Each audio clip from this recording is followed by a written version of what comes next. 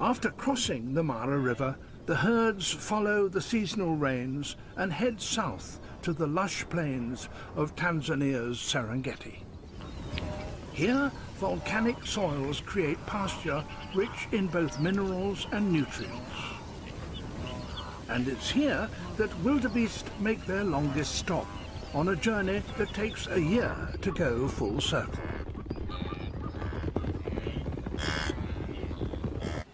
Their appearance has been eagerly anticipated, for lush pasture is not the only reason for this annual get-together.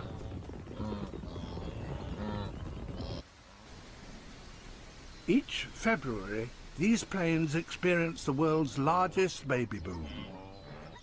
In just 3 short weeks, over 500,000 calves will be born.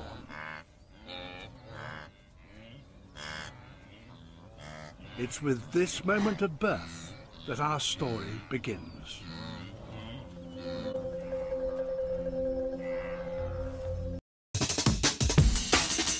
Africa's top predators are assembling for a very special event. They may commute the distance of 2 marathons to get here, but for such easy pickings, the rewards are worth it.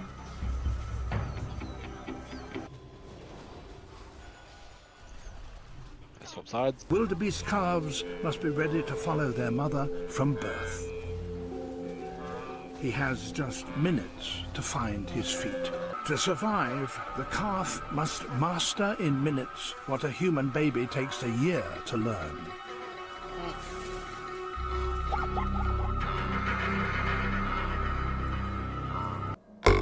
Oh, my bad.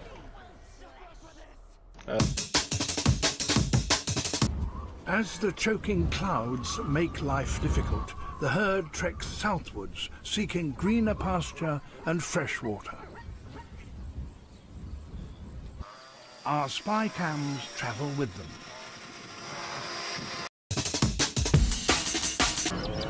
By now, the calf is used to being on the move. But as the herd approaches the lake, he is about to encounter a new challenge.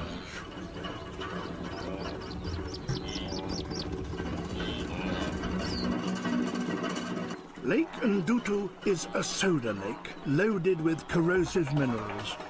Although the calf must be thirsty, he has no alternative but to cross it as quickly as possible.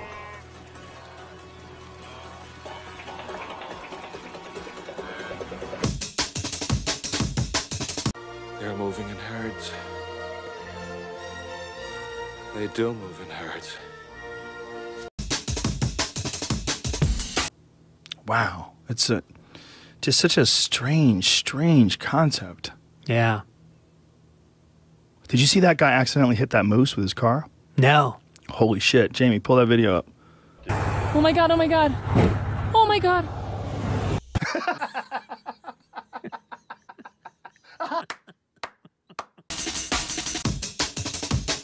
That's what a man look like, Clack it. That's power. No. That's attempt though. Bucket ties. 20%. That's doable. That's doable.